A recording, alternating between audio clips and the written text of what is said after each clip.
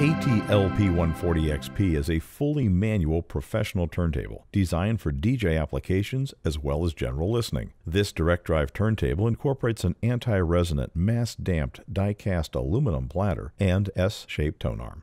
Designed for connection to components with a dedicated phono input, the turntable includes a high-output AT-XP3 DJ cartridge, pre-installed and aligned to an AT-HS6 half-inch mount headshell.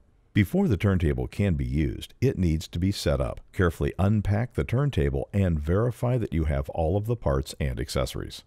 Position the turntable chassis on a sturdy surface. Carefully place the platter on the spindle and make certain it is fully seated. Place the felt mat on the platter. Next, assemble the tone arm. Remove the twist tie and foam sheet and temporarily secure the tone arm to its rest with the locking clamp. Attach the headshell with AT-XP3 cartridge by inserting it into the tone arm socket. While holding the headshell in position, rotate the headshell locking ring counterclockwise. As the ring rotates, it pulls the headshell into its seated position. Tighten carefully. Install the counterweight, making certain the black stylus force gauge dial is oriented toward the front. As you rotate the counterweight, it will thread onto the tone arm.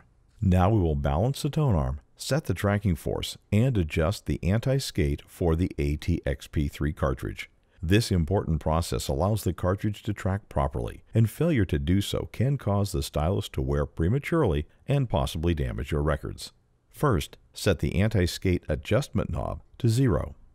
Carefully remove the stylus protective cover by sliding it straight forward off of the front of the cartridge, exposing the stylus. While gently holding the headshell to stabilize the tone arm, carefully release the locking clamp. At this point, the tone arm is unbalanced and can easily swing. Be careful not to drag the stylus across the platter. While gently holding the headshell, rotate the counterweight until the tone arm is horizontally balanced. It should hover freely just above the platter and not touch the platter surface. Once the tone arm is balanced, without touching the counterweight, carefully move the tone arm to its rest and secure it using the locking clamp. Now set the stylus tracking force. The AT-XP3 DJ cartridge has a tracking force range between 2 and 4 grams, with 3 grams standard. Depending on your application, you may desire to track lighter or heavier than the standard 3 grams. Locate the black stylus force gauge dial on the front of the counterweight.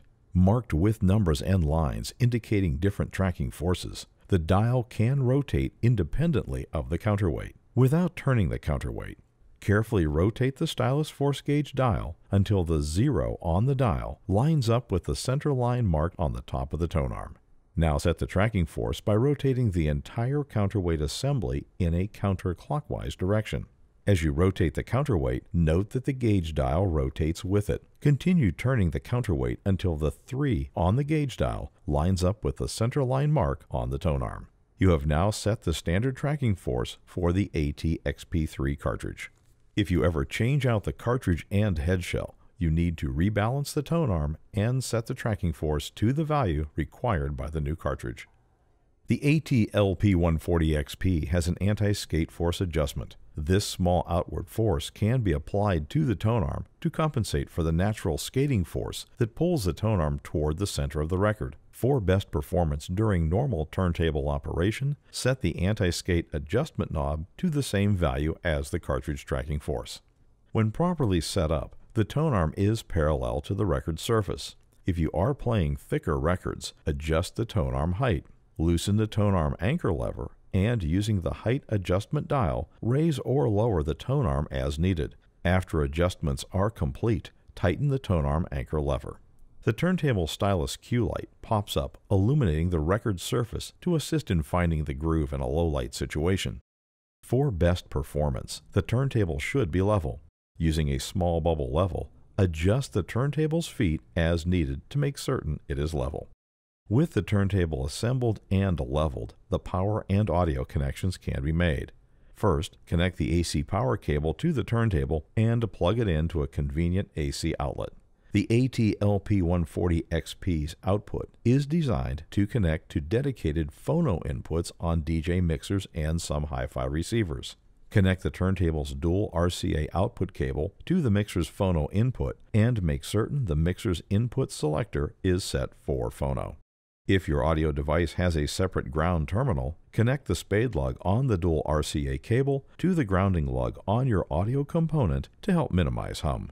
The turntable's dust cover is designed to protect the turntable when not in use and should remain off when records are playing. For more information, visit us on the web at www.audio-technica.com.